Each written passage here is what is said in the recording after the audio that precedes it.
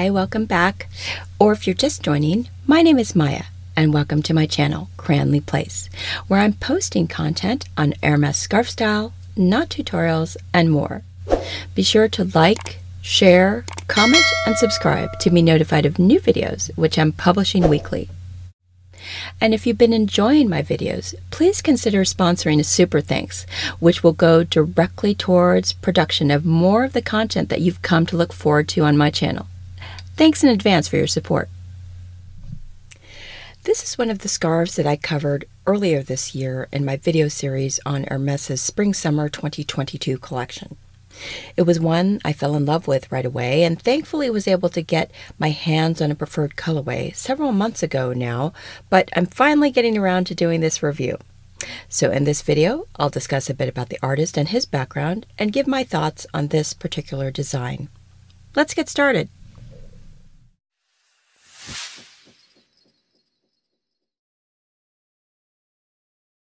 Ugo Bienvenu is a French illustrator, director, publisher, and producer based in Paris who first started working with the house on a series of animations for their Instagram page, which, if you follow it, is an ever-changing landscape of interesting content. No surprise there.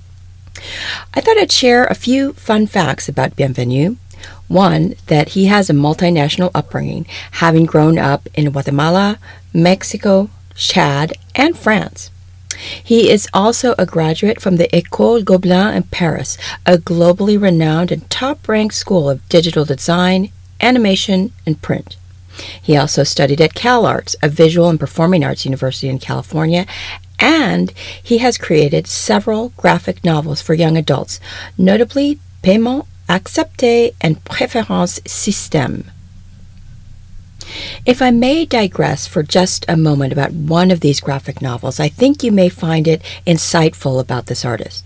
Système Préférence, published I believe in 2019, is set in a dystopian future world where data has proliferated to the point that judges are ordering its daily destruction to gain space.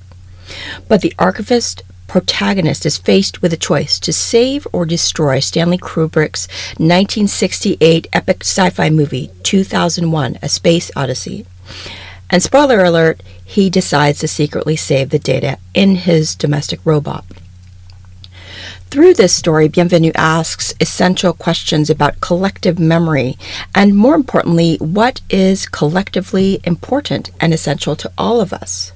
And if parts or all of that are lost or erased for whatever reason, what's the consequence? And how does that recast our past, present, and future? Some have drawn comparisons, of course, to Bradbury's Fahrenheit 451, if you're familiar with that novel. But even if you ignore the literary themes here, what's clear is that this is an artist who thinks deeply about our roles in shaping not only culture, but our shared sense of being and identity. And bearing that in mind, I dare say you may look at his artwork through quite a new lens.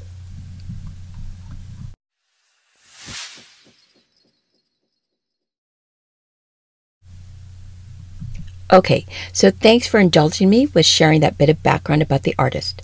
Let's take a look at Wow, the double-faced 90cm carré introduced in the Spring-Summer 2020 season. That one never even made it to the US website during the season. It was so popular. With the colorful side in French and the monochromatic one in English, it features the super heroine spotted by two golfers who wonder, who is she? She is the storm, youth and elegance, brashness and freedom, the thunder, fire, earth, wind, water, an Amazon, a Valkyrie. Wow, she is the Hermes woman.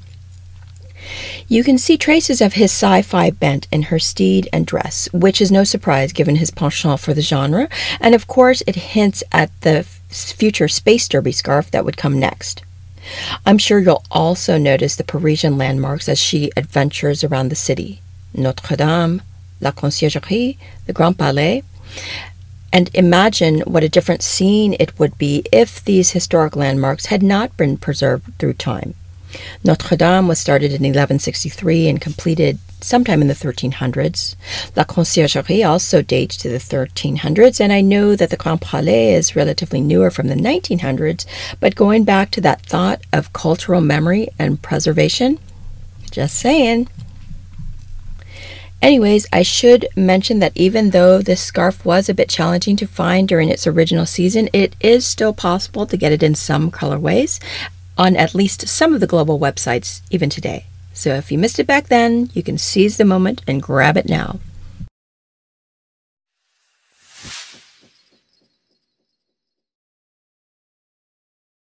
Drawing inspiration from mid-20th century American comic books, in this scarf, Space Derby, Bienvenu showcased a signature style with the sci-fi derby of 6 teams competing on a track amongst the planets and stars. In the lead is a futuristic superheroine, and on closer inspection of these daring racers, it looks like most of them might be women. At the time, it was also extended to some fashion jewelry, specifically in an enamel bracelet and a pendant that doubles as a pillbox. Now, I also found that there is an Hermès Space Derby watch, a very special timepiece featuring hand-painted illustrations inspired by the silk scarf of the same name. The Arceau watch, if you're interested, was created by Henri d'Origny in 1978, and in this case, the face is updated with Bienvenu's colorful drawings. There's a 38mm pink opaline version diamond set in white gold with a rose alligator strap that was limited to 24 numbered pieces, and a 41mm aventurine version with a dark blue alligator strap that was limited to 12. And by the way, these timepieces were priced at approximately $73,000 a pop when they came out last year, which I guess is quite a bargain in the highly vaunted world of collectible watches. I'll take 10. I'm just kidding. It's much too rich for my blood. But scarves, on the other hand, are a different story.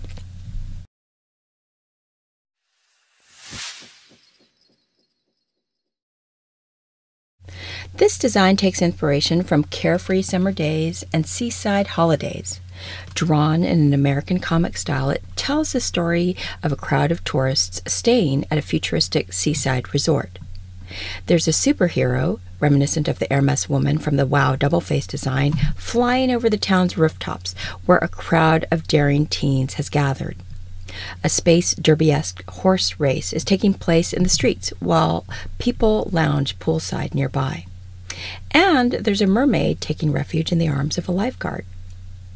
One of my personal favorites, though, is the life-size chessboard where the rooks look like inflatable tube guys and the bishops are in headstands, making me wonder how they even move. Very Cirque du Soleil.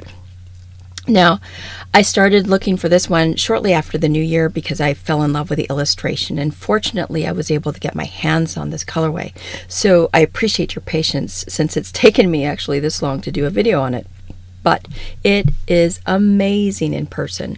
I know some people may find it too busy, but for me that was part of the attraction since it offers a lot of variation just based on how it's folded and tied. Those of you who've been following my channel know that I'm also a sucker for contrast hems, so that was icing on the cake. This colorway I chose is very different than anything else in my collection, which is one of the reasons why I was drawn to it in the first place. So what do I wear it with? This colorway is officially called Crème Menthol Ébène. The crème is obvious. Menthol is this minty green and ébène a dark brown. But obviously you also see a golden sand color, a pale blue, a mustard orange, some grays, even a pale pink, meaning you have a lot of options depending on which colors you want to pick up or contrast with. Now, I will say that while there are a lot of colors in my wardrobe, I pick neutrals that I know will work well across my scarf collection. Yes, you heard that right. This wasn't always the case, especially when my collection was small, but really for several years now, anything I bring into my closet must work with as many scarves as possible. This scarf in particular, I've paired with black, of course, brown, gray, green, teal, tan, cream, white, and even that burnt orange. I have also worn it with denim, but frankly, I haven't met an Hermes scarf yet that doesn't look great with denim, so maybe that's a gimme. Here are a few examples of things I've worn it with, as well as others that I plan to when we get into cooler months.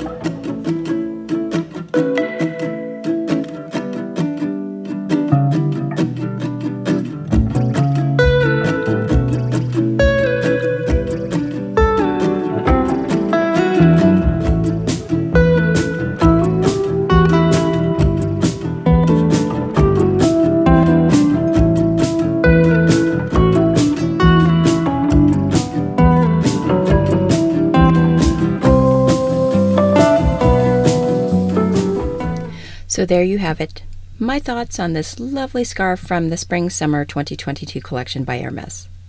Please like the video if you enjoyed it, and let me know what you think in the comments. In future episodes, I'll share other scarf reviews, not tutorials, and more, so be sure to hit that subscribe button to be notified of new videos. Thanks again for joining me today. Until next time.